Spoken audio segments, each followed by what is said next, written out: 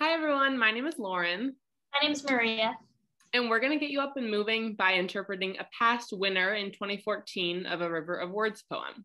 So this poem was written by Katie Friedman. She was 13 years old at the time, and she lives in Seattle, Washington. I'll go ahead and read out the poem for us.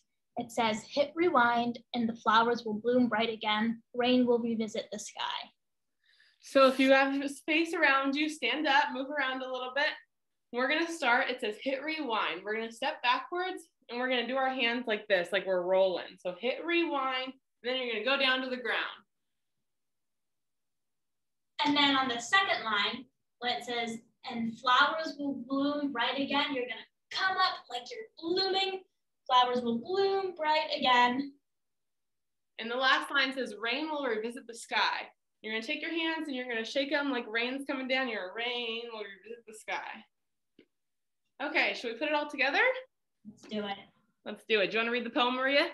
Yes. Awesome. Hit rewind, and the flowers will bloom bright again, and rain will revisit the sky.